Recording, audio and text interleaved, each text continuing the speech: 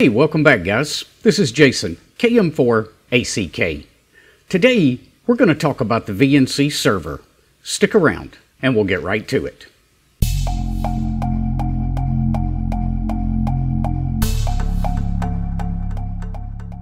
Real quick before we get going today, I've got to give a shout out to these guys. They're my latest patrons over on Patreon. If you'd like to help support the channel, I'll leave a link to Patreon down in the description below.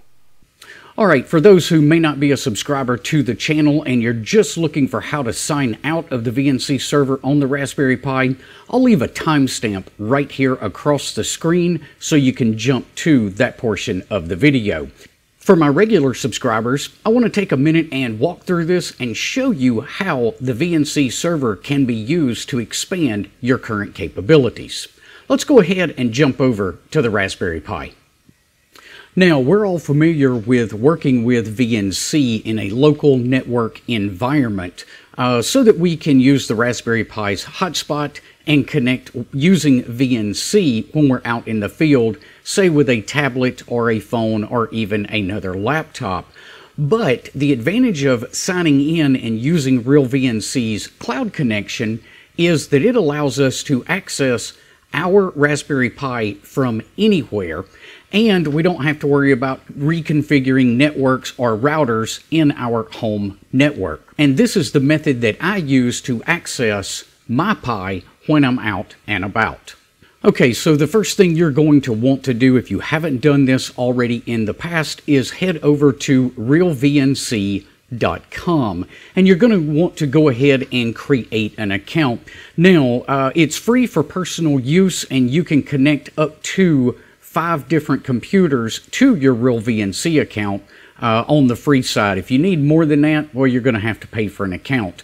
But once you get that set up and you know what your login credentials are, then we can head over to the Raspberry Pi and go ahead and set everything up. Okay, so now that you have your Real VNC account created, you're going to want to come up here to the VNC icon in the top right-hand corner of your Raspberry Pi, and I'm just going to left-click on that. Once we left-click on that, we'll go ahead and click right here where it says Sign In to enable cloud connectivity. So I'll go ahead and click on that, and then I'm going to go ahead and enter my credentials. Once you've entered your credentials, you'll see this screen next, and this gives you an opportunity to give this Raspberry Pi a unique name, just in case you've got multiples running with this cloud connection. So for this one, I'm just going to call this one KM4ACK-testbox, since this is the test machine that I keep running in the shack. And then I'll just go ahead and click Apply.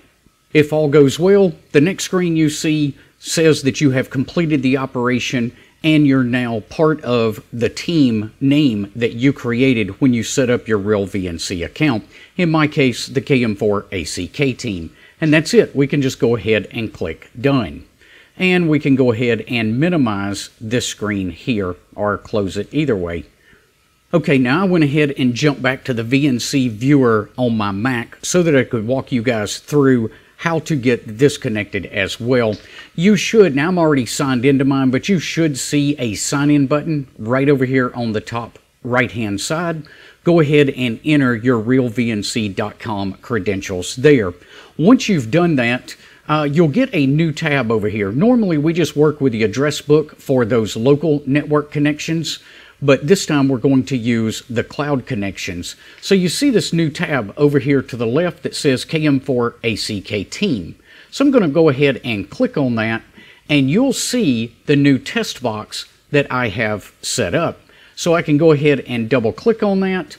It's going to go through connecting to the cloud. It's going to ask me to verify the server identity. We'll just click Continue, and then it's going to ask me for my Raspberry Pi's username and password. Now this is the password for your Raspberry Pi itself. So I'm going to enter Pi there, and I'm pretty sure I left that password at default. So we'll go ahead and click that.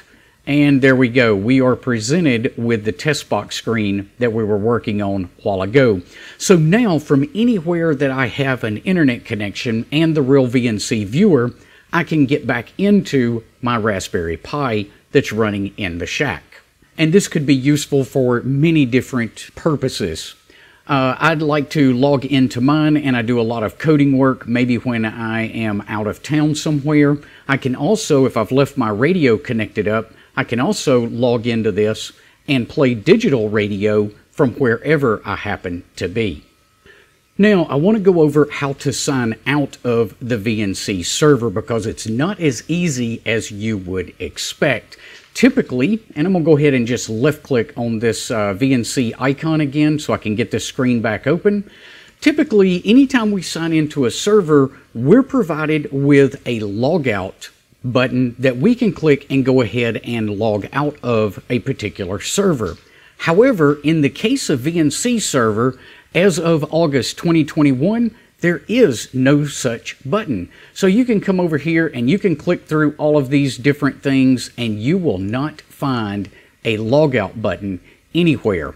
I dug around, I looked on YouTube, I didn't find a solution for this, and it took quite a bit of digging to figure out exactly how to do this.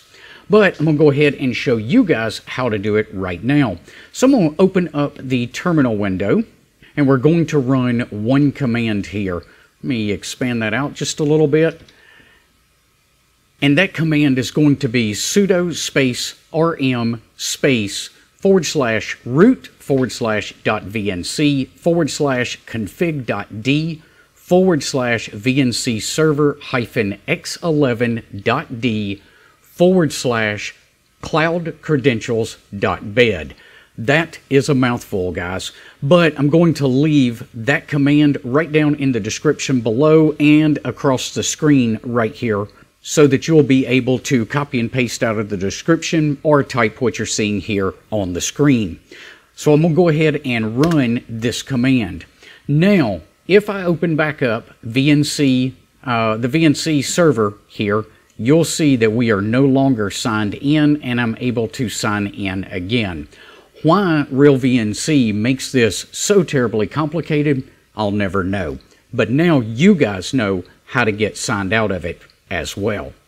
So there you have it, guys. There's an overview of the VNC server and how you can use it to expand your capabilities, and it lets you know how to sign out if you need to. We'll see you guys on the next video. Until then, 7-3.